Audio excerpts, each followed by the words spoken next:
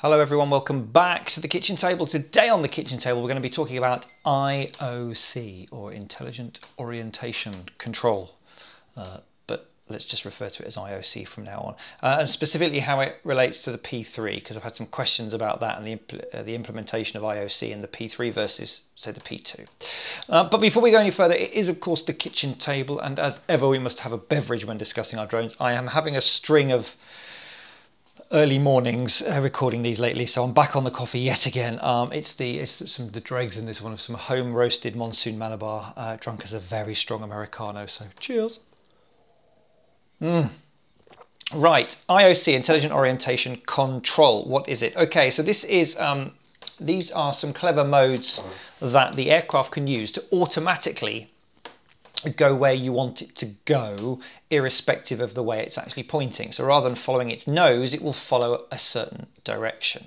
Now there are three main intelligent orientation control modes, two of which are implemented on the Phantom 2, but only one of which currently is on the P3, either Pro or Advanced, with the rest promised soon by DJI.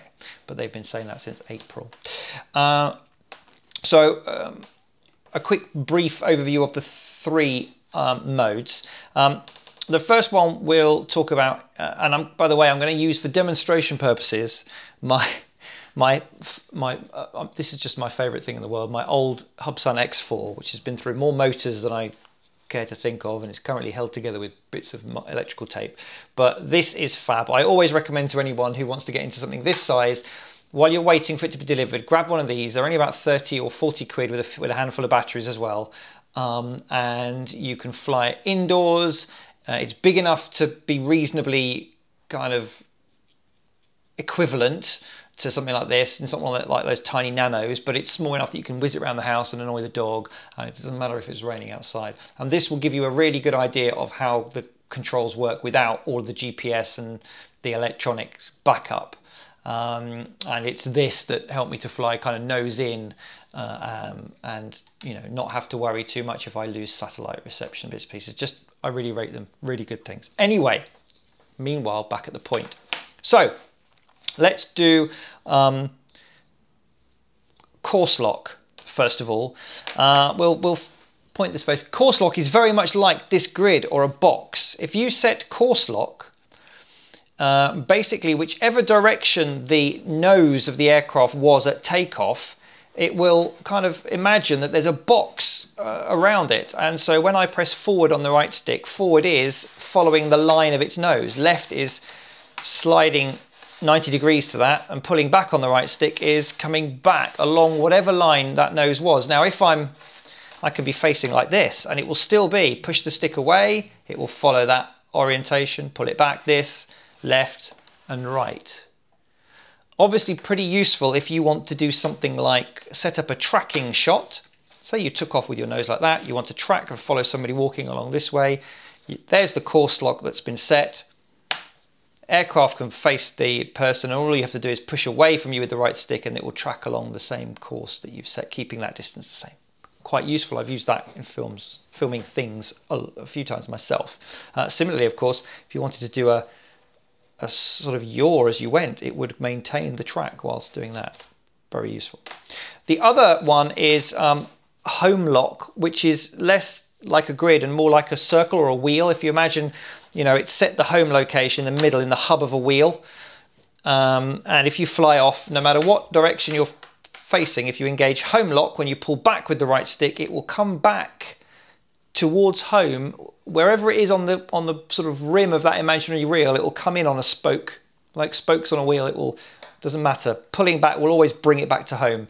People have used that as a sort of get out of jail free card, although I've done previous videos where I have suggested that you really ought to learn how to regain orientation by eye, in case you suddenly lose your satellite signal, and then these modes, the return to home, the home lock mode won't operate. So that's home lock. And the last one is point of interest, which is again a circular kind of one, but basically it's where the aircraft will keep the camera pointed on something that you want it to, and then it will prescribe an arc or a circle, and it will automatically do all the yawing for you to keep the camera perfectly pointed at that object while you go around it in a circle or an arc. Those are the three. Now in the P2 and the P1, you could engage the intelligent orientation control, something in the P2, sorry, I think the P1 it was already available out the box. In the P2, it wasn't available out the box and you had to change into NASA mode using the software. And again, I've done videos on all of that and I'll put links down in the description.